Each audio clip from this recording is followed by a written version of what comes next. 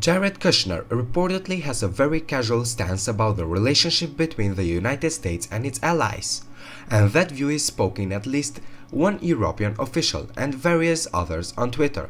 In a political deep dive, authored by Susan Glasser, an unnamed person identified only as European official relayed a conversation with President's son-in-law.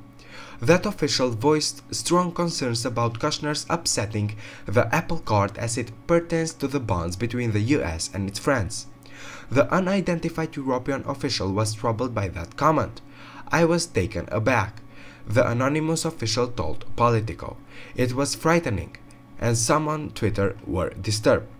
The same European official told Politico of a conversation with Steve Bannon, in which the former White House chief strategist was very dismissive of the threat posed by Russia and President Vladimir Putin.